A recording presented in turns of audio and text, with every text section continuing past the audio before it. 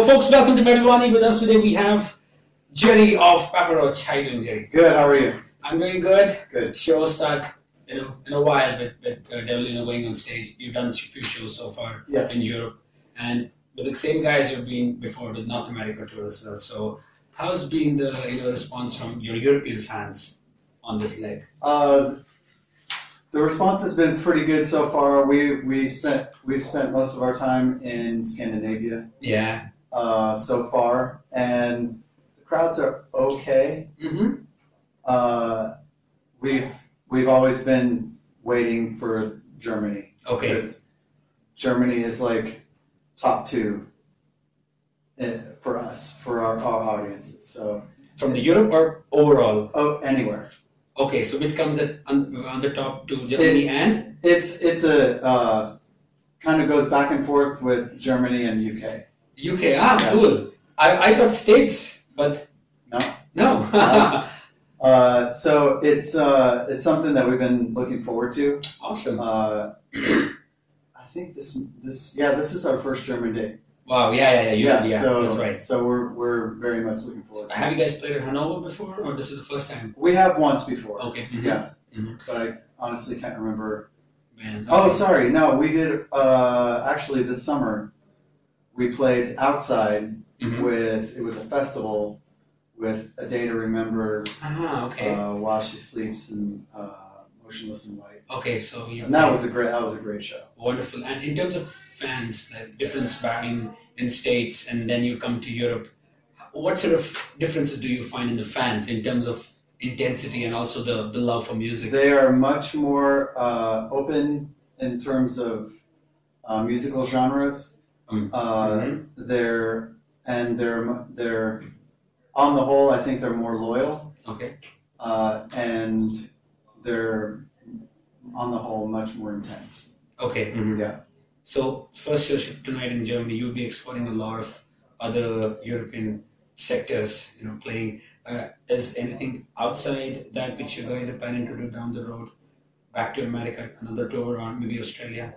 We're done for the year after this tour, and then we're probably going to be starting writing in February. So the plan is to not really go out on tour unless it's something that is really, huge or is something that we haven't done yet. But the previous tour has been amazing. That there was a fan, more like a voting session with you guys and Five Finger Death Punch. And 1.6 million fans responded to that, and you guys did a US tour. So do you see that as more like a future of touring in terms of bands getting to come to different parts of the world by fan choice? I think so. I mean, it's talking directly with the people who want you to be there. So it's I think it was a great thing for us to really determine where we needed to be, and I think that's probably something that will carry through. That's cool. Yeah. Where do you see, in terms of how it all started to where you guys are now in terms of album sales and the fans' response? How do you think has this process been? Has it been like going on at the same level, or it has increased as the albums have come out? It's kind of been up and down. It started to go down when it was our last record on Geffen. They just stopped promoting it, and we still had the mindset of everything should be done by the label. So we didn't really take care of all of our own marketing and that kind of stuff. And it wasn't until then that we realized we really have to start doing things for ourselves and being in touch with the fans directly, and then it started to pick back up. And then 11/7 Music came into the picture, and they are good at what they do. So they're good at what they do. They're able to spend a lot of time on us, and really kind of it's a lot more of a collaboration with the band in terms of marketing and all of that. It's not so much do we have to get the label's approval. It's something that we say, well, we want to do this. Is it possible? If so, let's do it. That kind of stuff. Cool. It's funny. I don't know whether you remember this incident, but when you guys released Falling Apart, and on the very same day, certain media sections started the intro part of it, and they started calling that, okay, is Pap Roach going gent?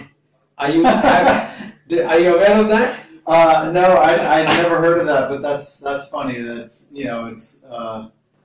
it's something that we have kind of done over the years. Just thrown in. Yeah, a lot of elements.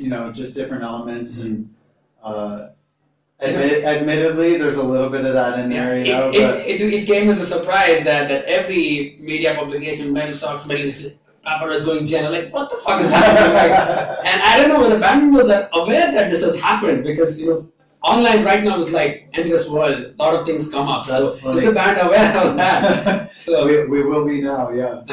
And you've went into a lot of electronic elements on Fear as well. So is that something you guys plan to continue, or still explore a different side? Because from the last 3 or 4 albums, there have been just lot of change in terms of how you guys have evolved it as musicians. Yeah. So do you see the same thing happening over the period of time? I don't know if we'll necessarily keep as much of the electronics. I think we'll do it where it's appropriate, but the mindset behind it's been just kind of having overdubs not be guitars, so that it's kind of a distinct instrument.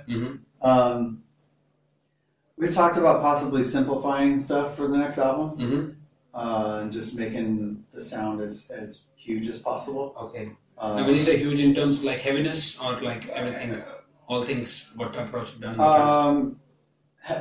Heaviness, maybe just not having so many layers, so that the individual. So simplified. Simplified, yeah. Okay. Have you started writing, or it's still like a little bit? Okay. Just little riffs here and there, but nothing. You guys write on road, or you prefer to just take kind of rest on road, and then when you go back home and you start doing? No, we do write on the road sometimes. Not vocals or lyrics or anything, but just music. Okay, and what's the tentative plans of the band to go in the studio and start recording? We'll probably, I don't know about actual recording, but we'll probably start writing in February. So is the plan of kind of releasing it end of Feb or maybe early 2017 or something? Possibly the end of 2017. Okay. So the process is going to be long. Yeah. Okay. And I was just wondering, back in the day during the school days, a song called Last Resort came out, which changed the entire perception of childhood of many people, who have grown up. Do you have any memories of writing that song? And I was visualizing that this song is going to become one of the most highly recognizable song of, Actually, it was our bass player Tobin that wrote the song on the piano. Okay. And he brought it to us and said, "I have this melody. What do you think about, putting it to this beat?" And it was actually the lyrics and the vocals Jacoby had written for a different song, and it didn't work. Okay. And so he figured out a way to do it to this, and we thought it was a great song. We obviously had no clue that it was going to end up like this. It was it was something that where the stars had aligned, and we happened to be on the right record label at the right time. Everything happened perfectly. Yeah. That's wonderful. Even the tracks Scars came out, or Getting Away with Murder, those tracks are still on your set list. They are meant to be played because they are fan favorites. Yeah. Do you think that sort of, the fan response still carries on in your new music, where fans demand you guys to play certain tracks? I think that it's not as widespread as, especially on these tours where there's lots of other bands. But when we do our own shows, we do have that response where, particularly I think for Gravity. Okay, yeah. But also for Broken as Me, people love hearing that song, and that was actually, it wasn't my favorite song on the record. I didn't really like it too much, but then we started to play it live, and it's taken a new life. I feel like it's much cooler to play and to hear live. Okay. Because it just has a lot of space to it. So. Right. When you guys write songs, like you said, you didn't like the track. Is this kind of like, do you prefer to still continue and release it as part of an album, or you may end up writing a new song which you like? Well, it's we're 4 Together. members, so if 3 other people love the song, I'm not going to say no, fuck that, So we do make compromises where we need Mutual cooperation among each other based on that. Yes. Wonderful. Yeah. And down the road, like you said, no more tours after that unless something big comes up. So ever visualized, or let's say hopeful to come to India and play for your fans there? I would love to. I think that it's something that going to new places, that for us anyway, is something that's been a high priority on my list at least, and we've told our booking agent, and it's just a matter of being able to get the offers and having the right amount of time to do it. Right. So since you say that you have a big following there, I think that's something that another conversation that we'll have to have with our booking agent. You could take it this way, that when all these kids, when the, like I said, Scars, Last Resort came out, and that time they were not metalheads. So it was Papa Roach. It was bands like Nickelback, Papa Roach. They were loving the tracks. In fact, I'm one of them. And then it changed over the period of time with everybody getting into thrash and death and stuff. But still, we have memories of that. Okay. So there we go. So you have it there.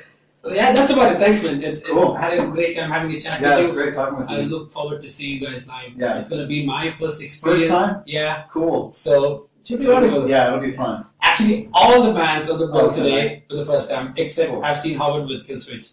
So that's it. So now the should be great. Yeah, thanks, man. It was great having a chat with you. Thanks. Yeah, it's